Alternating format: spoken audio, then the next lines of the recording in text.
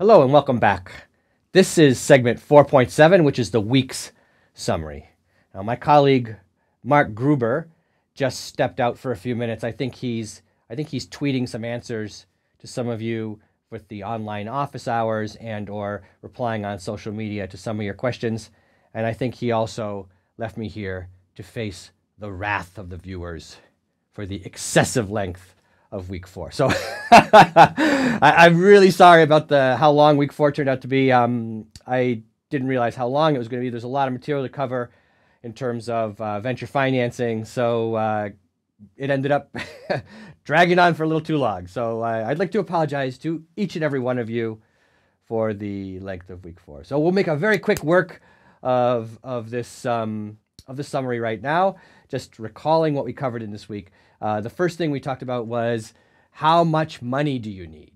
And as you recall, we went through lots of different calculations showing basically the full amount of money that one would need to have. Plus, we even talked about on a year-by-year basis, how much money would you need in each year based on your own cost and revenue projections, which you should do and you should update frequently.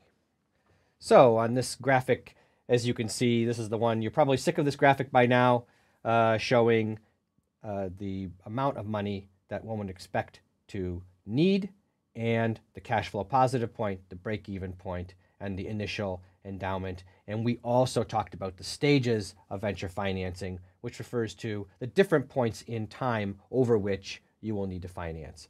So the points on the left side of this graph, we call the seed or startup stage, and the points on the right-hand side, as time goes on and you start selling things and you start having a real product, then you would expect to raise some growth or expansion financing. So we kind of drew a distinction between those things. We then went on to discuss different types of financing. For example, the gift, the donation, issuing debt, issuing equity, or sharing part of your business, the ownership and control of part of your business. And we also talked briefly about convertible debt. And then we went through a list of all the different kinds of investors that you might encounter. And we walked through some of the pluses and minuses of each of them. And as you recall, for each of these, we also went through a range of expected amounts and a typical amount that you might expect to receive. And we also remembered that this was calibrated toward, an industrialized economy where the per capita, per GDP per capita is around 50,000. So these would need to be recalibrated depending on your own country's GDP per capita. But in any case, what we have here is a range for each source, a typical amount for each source, and we also draw the distinction between more or less the left side, which is really seed and startup financing, and the right-hand side, lower right corner, which is really for expansion and growth. And then for each source, we analyzed some of the pluses and minuses of each source based on 3 primary criteria. The first one being financial. How much money can you raise? What is the availability, time horizon, cost, etc.? The management criteria, which is the support they can give you in the founding process or management or reputation value they can add, or further criteria, which is how independent is the source from you or your founding team. So I think I hear Mark coming in now. I think he's going to join me on this next bit, and we're going to finish out this the rest of this week's summary.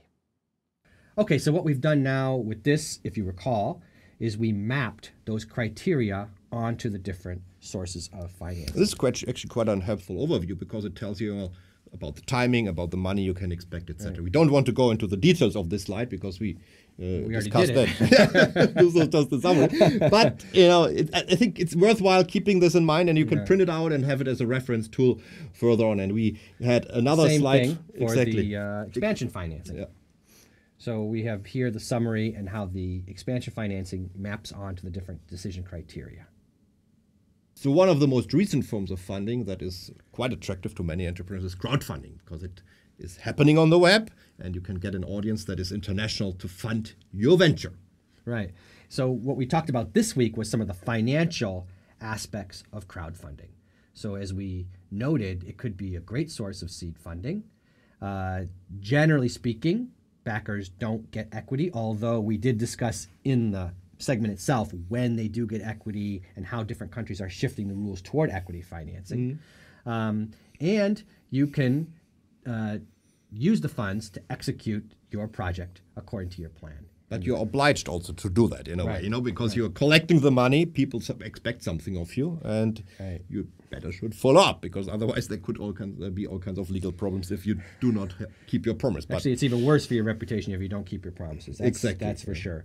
We also talked about the types of funding schemes, and here we can differentiate between the fixed ones where you basically make a plan to raise X amount and you have to raise at least X or you don't get anything, or the flexible ones where you get to keep as much as you raise up until whatever point that you stop, and some of the pluses and minuses of that. So the final element that we discussed this week with you is the burn rate. It's the cash management, because as we said also, the cash in your company is the air that you breathe like a human being. And if you do not have the air that you breathe, you suffocate. And as you do not have cash in a company, you go bankrupt. So in essence, managing your cash is highly important. And there were 3 points in particular that you pointed out. These are just the time to out of cash, so how to calculate that. We went through that. And that gives you some idea about how long you can continue the status quo. It also helps you plan your fundraising, because you need to know when you need to raise money and you need to know the terms that you're going to raise the money on. And finally, your burn rate also points out potential weaknesses in your revenue model to make sure that you need to have recurring revenues if possible, rather than simply, one-off revenues. So in a way, it makes you think about what you planned as a revenue model, and there might be better ways out there. And it comes back to the discussion about the entrepreneurial mindset that we already had, because the good entrepreneurs are good in looking at the venture from multiple aspects and being flexible and trying to understand different ways of, in that case, constructing a revenue model, which might be superior to the one you're currently thinking of. We're going to talk more about that next week in Module 5 as well. So this brings us to the end of week 4 already. It's a month has gone by. Time moves quickly. But this is 4/5, 80% of the MOOC done. There's 1 week to go. That'll be the week on value capture and growth. And actually, we will take up some of these topics of modifying your business model a little bit, growing, plans with growing, etc. So look forward to that, and stay with us till next week. Stay tuned.